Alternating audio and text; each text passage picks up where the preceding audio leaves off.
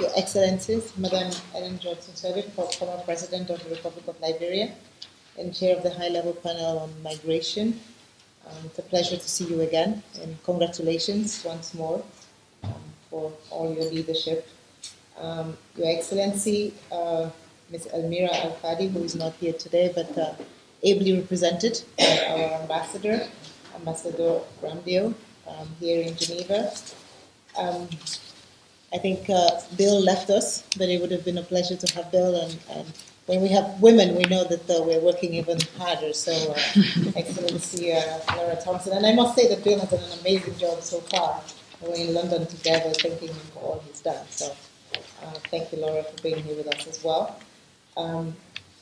Ambassador Morten Ashland from Norway, and everybody else who has introduced themselves, because I think we have been doing this all morning. I know everybody has traveled from very far. Thank you so much for being here. Again, thanks to Her Excellency the President for convening us and for her leadership and enthusiasm on this issue.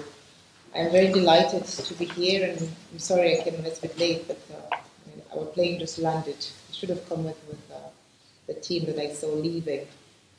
Once again, I would like to congratulate Madam President for the 2017 Mo Ibrahim Prize for her achievement in African leadership and governance. You set an example as one for women on the continent, but I think overall for all the youth and for everybody who has great aspirations for this continent, I think what you have done is an amazing feat. Actually, when we talk about migration, we're talking about governance and the governance of people.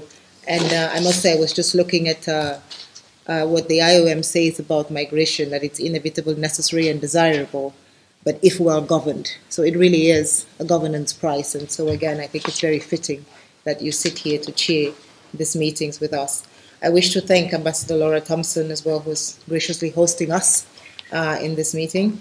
IOM, of course, is a valued co-partner, I would say, because when we say partner, it means you're just coming along. But I think we're together in this one. So thank you. We will go it. It's been a difficult task in New York, but I think that together, hopefully, we are making progress both for the global compact, but particularly for what we are here for today, which is the Africa part of it, and to make sure that Africa has its voice in that.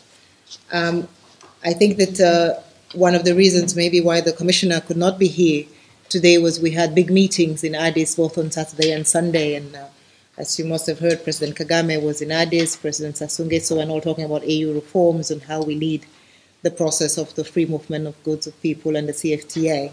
And I think the African Union Commission has been at the forefront of this discussion on migration, both on the economic side, which is where the ECA comes in, but also on the human and peace and security side, which is, I think, even more difficult sometimes and more challenging. So I want to thank the African Union for their tireless, but in particular, Commissioner Elmira, for really, I think, tirelessly going back and forth on, I think as we talk about it and we discuss it, it is happening. It's not as if the issue has waited for us to finish the global compact. There is still people in Niger, there's still people coming back from Libya, there is still discussions to be had with the West on what to do. And I think she's in the middle of all that and really, I think, being a champion of it and has put a real human face on the issue of migration and why we're working here. And it is because of this that the Secretary General, Antonio Guterres, and Moussa Faki decided to sign a framework agreement between the African Union and the UN to see how we could bring these things together and make sure that when we do talk about migration, we're not just talking about the economic part, which we tend to talk about more often because that's a little bit where we stand, but to bring in the peace and security dimensions. And I think working hand in hand with the African Union has allowed us to bring this development and security and development and the links that they both bring to bear on the issue of migration. So again, we want to thank the leadership, both of the African Union, but also of the champion of migration in the African Union, which is the Kingdom of Morocco, for all the work that they've been doing so far. And of course for Comoros, that has been leading the migration discussions for the African Union in one voice, speaking with one voice in New York. I'm also glad to see that all the panel members, or most of the panel members, are here all represented. We are, I think, really getting into the second phase of this discussion. A lot of the discussions in New York are pretty far advanced in terms of closing up on the migration global compact. But I think that, as Her Excellency the President said, while that is happening on the continent, there has been a lot of work that's been happening recently to lay the groundwork for what we hopefully are calling the new economic Pan-Africanism on the continent, which is basically saying, if we can ensure that we have the kind of liberation and from the economic front, hopefully, as Your Excellency the President mentioned, we will not have undue or forced migration. People will travel, as the Secretary General says, because they travel with dignity and they know that they will be well received. For that, we have done 3 or 4 things on the continent this year. One is to pass the single air transport market, which is basically opening logistics frameworks around the continent, ensuring that you can go from one part of the continent to the other, pushing more open skies.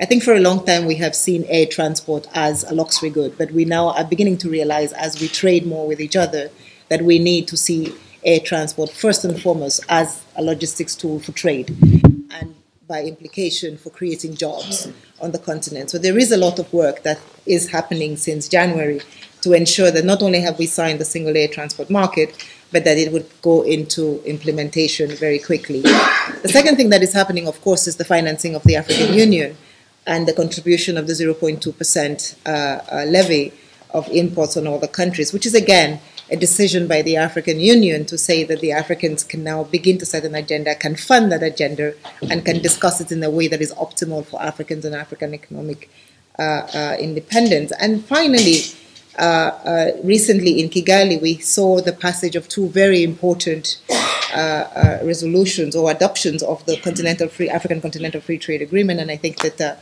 Madam President has spoken at length about the advantages of what the AFCFTA can do. But in addition to that, we also saw the passage of the free movement of people. And 23 countries, so we had 44 countries signed the African Continental Free Trade Agreement and 23 signed the free movement of persons. That is what we are here to talk about, is really what is that second part of it. Of course, we have 23, would have liked to have 44, as we had for the AFCFTA, because to trade, as my sister would say, and we were talking about it on the plane, to trade, you need people to move from one place to the other. So we've now said, we're going to open our skies so you can send the goods. We've said we're going to trade the goods, but we need to allow the people to cross the borders, and we need to allow them to cross in a safe, orderly, and regular way. So I think that this is what we are here to do. So this is not only about an agenda that's happening in New York and the Global Compact, but it really is, I think, part of that economic edifice that the continent is building to ensure that at the end of the day, it's to provide jobs. And I think when one looks at the United States, almost 45 to 60%, depending on how you look at it, of the countries listed on the stock exchange were created by migrants or kids of migrants. So we know that, and IOM probably has even better statistics on this than I do, but we all know that migration is part of an economic development strategy that we must secure, we must protect, and we must manage. And I think that that is why we are here today, to say, how can we do that?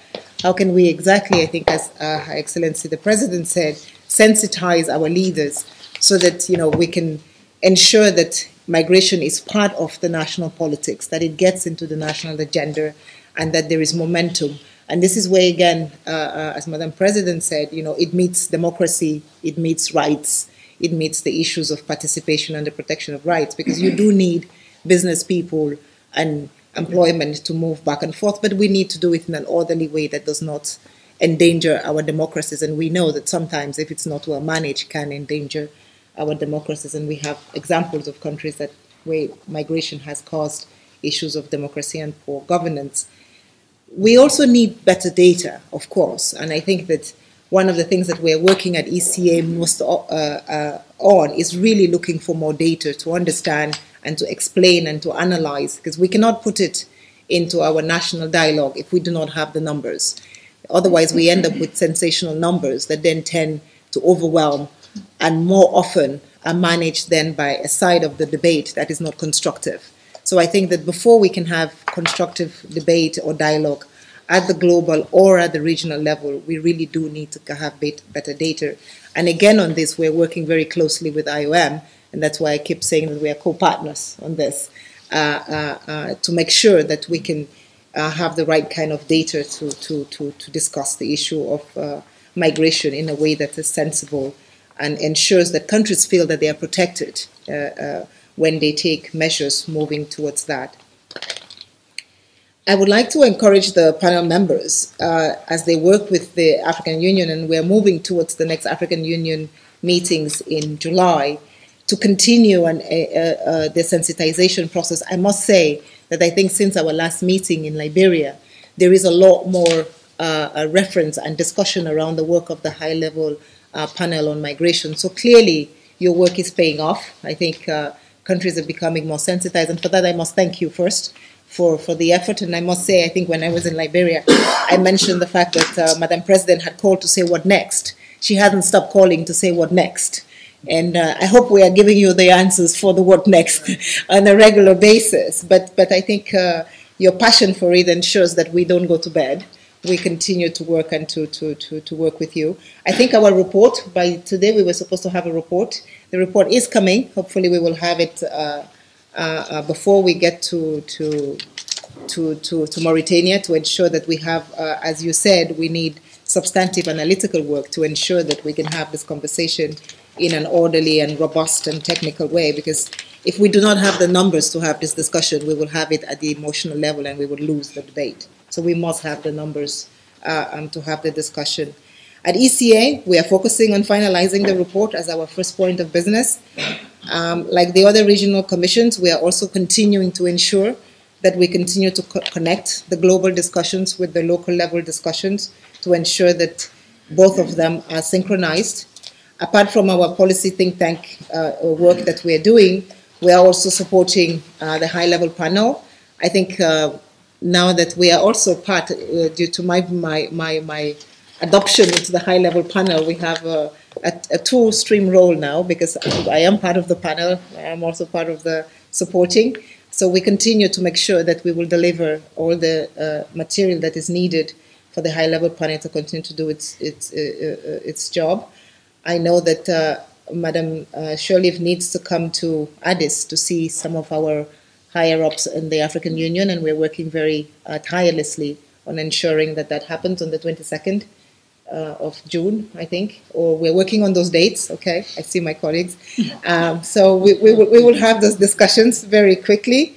Also, we're trying to develop a migration program for Africa. We just recently had the Conference of Ministers of Finance of the continent in Addis, chaired by the ECA, and there also we put migration on the table, because of course the key discussions we were having with the Conference of Ministers was about the Continental Free Trade Agreement and how Ministers of Finance can help. And I must say that we had at the meetings the Governor of the Central Bank of Ireland, who gave an amazing comparison of how, first of all, small states benefit from trade, but also how important it is then to allow free movement. And today Ireland is one of the countries that boasts of full employment. I think if many of us remember, just a few years ago, Ireland had 25% unemployment. And they said, and today when you think of Ireland, you think of Google, you think of Uber, you think of Facebook, you think of all the, I talked about the top 10 Dow Jones index, or the 500. I think they have the top 50 have offices in Ireland, because they use Ireland as a springboard for the European Union. And I think this is what we are also trying to do on the continent, is to say that if we can have free movement of people in an orderly fashion, in a safe way, and if they are well governed, then all the states of the continent can actually benefit if they have the right governance policies, if they have the right business environment. Because a priori, Ireland was not the country of choice for investors, but they just put in place all the right policies, but they were small enough. They were part of a bigger union, and so the big investors came. But then they also had free movements of people. And if we actually think about it today in the discussions around Brexit, the big issue is how do you go from Ireland into the rest of Europe, because they want to ensure that they have this protection of free movement of goods and people. And I think that allusion, Madam President and the rest of the panel, really spoke to ministers of finance, because they left there thinking to themselves, this is not just about movement of goods. This is about people. This is about, and we know today, as Madam President, you cited, Africa is growing. We're going to get to hopefully 4% and more by 2019, but we need 8, 10 if we really, really want to increase GDP per capita. We also know that our economies are growing much faster in the service sector. And the service sector is about free movement of people, it's about providing services, it's about logistics, it's about tourism, Africans visiting more of each other's countries. And so a lot of that is what we're talking about today and how we govern that.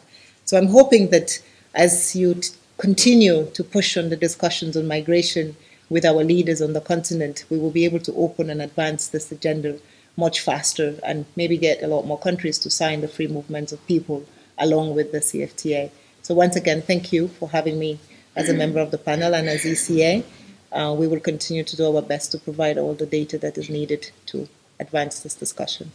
Thank you. And I want to thank my colleagues and I think the team also of Madam President for continuing to come back to us on dates and organization. It has been very effective. So thank you. Thank you very much. Well, thank you for what you said. I was just going to add